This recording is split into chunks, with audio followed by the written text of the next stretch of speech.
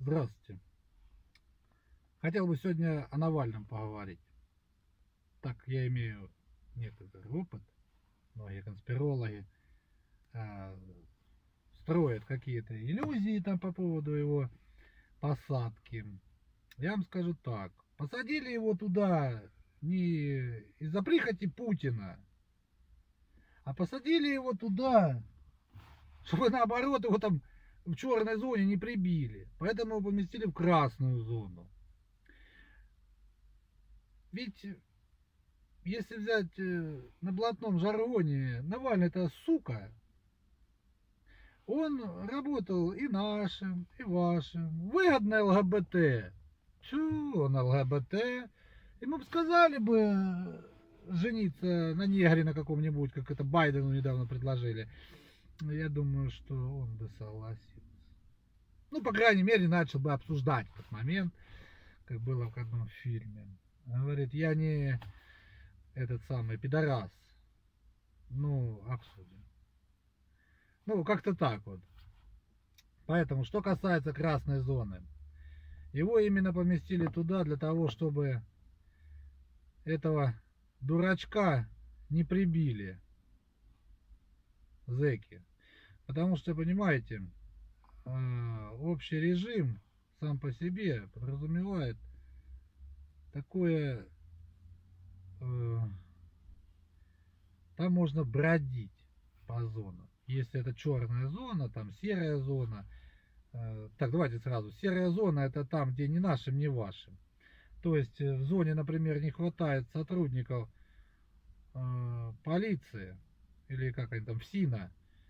Они начинают договариваться с авторитетами, которые всегда в зонах находятся, чтобы зону держать, так сказать, в рамках.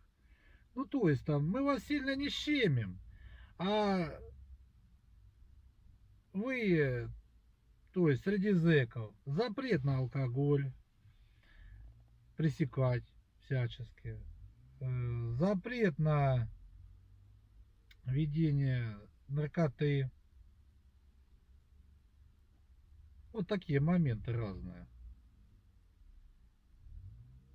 Поэтому дело такое очень серьезное. Сим-карты, то есть запрет на них, то есть тащить их могут определенные лица. Ну, скорее всего, это также будут сотрудники ФСИНа, потому что именно они продвигают это условие для того, чтобы контролировать общение зэков по телефонам.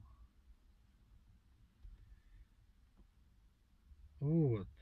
Чё Навальный там, это тоже ясно.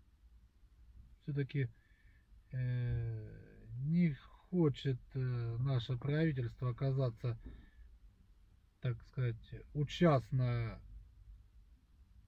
в том, что будет происходить с этим самым Навальным. Ну и сложности контроля его разговоров. Все-таки в черной зоне масса моментов насчет общения.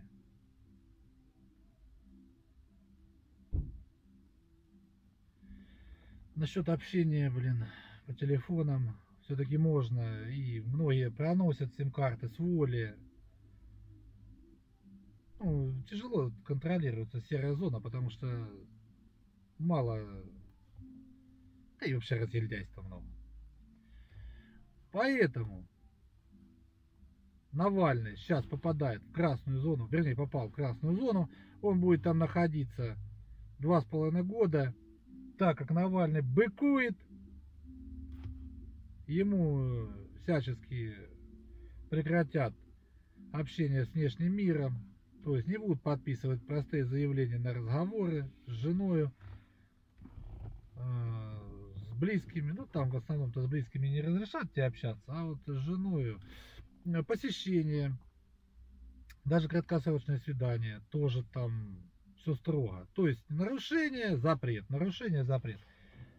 Будет работать качественно, будут давать поощрение. Поощрение можно менять на свидание, Но так как Навальный вряд ли потянет на это в силу своего, ну так человек всю жизнь старался где-то что-то украсть, а не где-то что-то своими руками заработать.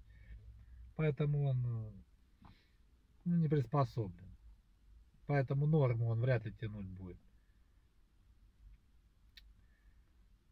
Так что, как-то вот так.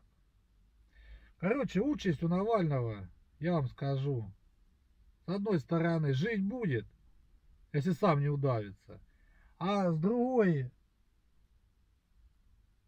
ну, пью нахрен такую жизнь. Серьезно скажу. Даже если так разобраться и в серой зоне. Вроде живешь, знакомые, друзья, вечером можно там прошвырнуться по баракам, чайку попить. А как Навальный, днем даже на стуле не посидишь. Не то, что, говорит, на кровати поспать. На кровати, ты так еще сказал, на шканаре. Вот так вот. Телевизор там вообще только расписание, новостной фон и все. Это я же говорю, в серой зоне там еще вот так вот более-менее живут. И сами, и начальник, вернее как, начальник отряда приходит, поглядел, посидел там в кабинете у себя, да ушел. То есть тишина, спокойствие. Там же все под камерами, постоянные забеги со стороны администрации. Зэки в постоянном напряжении, поймает карцер. Вообще там 3 нарушения, тебе вообще может сначала карцер. Если нарушения продолжаются, тебе под крышу закроют, это еще сильнее. Если тебе вообще из-под крыши там выпускают, это на территории зоны есть такое помещение со строгим режимом. Если тебя выпускают потом, у тебя срок заканчивается, из этого помещения строгого режима, ты опять попадаешь в зону влияния судебной, это исполнительной системы. Исполнительной системы попадаешь под влияние и будешь ходить, опять же отмечаться. Тебе, то есть, считают, что ты не исправился и будешь какое-то время. Опять нарушаешь, тебя опять могут привлечь. Но я так понимаю, что вроде анонсировано и другие статьи до Навального, там и мошенничество, и растрата пожертвований.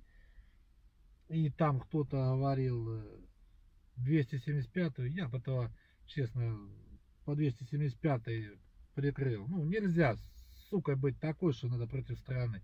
Я понимаю, там воюй против правительства, воюй там против бизнесменов, воюй против кого угодно, но против Родины идти, ну это сука, ну сука конкретная.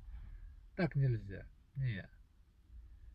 Пусть какая бы она ни была тебе ненавистна, ну, едь ты на он, в этот он, лежит и тапки, Ходорковскому там, я не знаю, попу Чичваркина целуй там, и воюйте там со страной, с Россией. Ну, нельзя находиться здесь и плевать в тот колодец, с которым ты воду пьешь. Ну, зачем?